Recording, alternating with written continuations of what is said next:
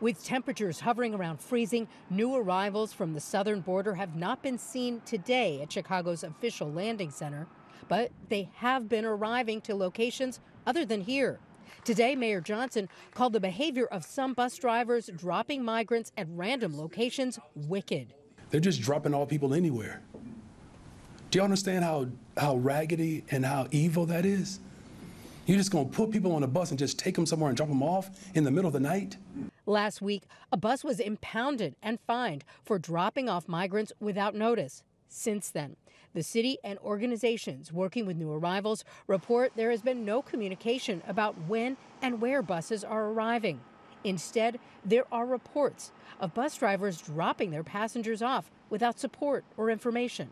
You're traveling for so long and then you get dropped off in the middle of nowhere. It's pretty disheartening. Eduardo Fuentes is the director of community care for New Life Centers. He says his team assisted some who were left in St. Louis, and the bus driver gave them bus tickets to Chicago.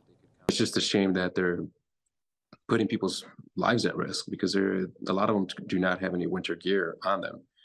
You're talking about women, children being left out in the cold simply because they want to avoid a $5,000 fine or whatever that dollar amount is.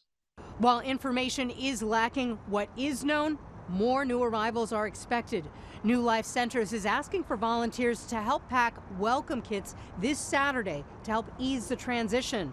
Volunteers can register to get more details. Watch breaking news on YouTube. Subscribe to ABC7 Chicago Eyewitness News.